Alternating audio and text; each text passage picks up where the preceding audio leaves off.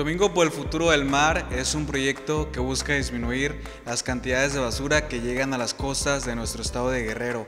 Este proyecto fue diseñado para nuestro puerto de Acapulco bajo la primicia de que por ser de puerto, el mar inicia en cualquier punto de él, pero sobre todo en nuestras casas. Con mi equipo de Yo por el Medio Ambiente, desde el año 2016, hemos emprendido actividades de protección ambiental y protección de nuestros mares.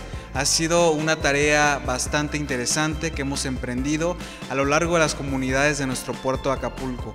Hoy en día el proyecto ha tomado un rumbo bastante interesante. Estamos impactando tanto en escuelas públicas como privadas, además de que estamos llevando el mensaje que radica en que por ser de puerto tenemos que proteger nuestros mares y sobre todo conocerlos, porque el puerto y la población que conoce sus recursos difícilmente los va a contaminar o los va a impactar.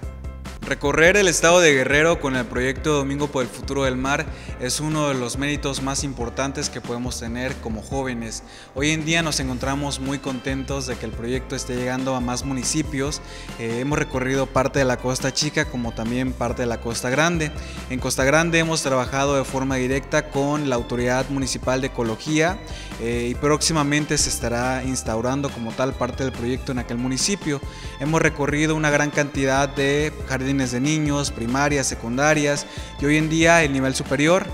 Nuestra alma mater, la Universidad Autónoma de Guerrero, nos ha dado como tal un espacio muy significativo dentro de ella para poder llevar el mensaje de que por ser de puerto el mar inicia en cualquier punto de él, pero sobre todo en nuestras casas. Hoy en día como joven y como universitario estoy muy contento de poder llevar estos temas, de llevar el mensaje a mis compañeros de que debemos proteger el océano, debemos proteger los recursos marinos y sobre todo tenemos que preservar nuestro hogar, porque el medio ambiente es cuestión de todos. El medio ambiente nos compete a todos, de ahí vivimos, de ahí nos alimentamos y por ende nuestras futuras generaciones ahí se van a establecer.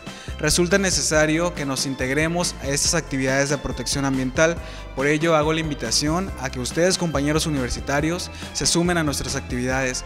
Pueden buscarnos en nuestras redes sociales como Yo por el Medio Ambiente, El Vato del Medio Ambiente y Domingo por el Futuro del Mar. Únanse al equipo para que salvemos a nuestro planeta.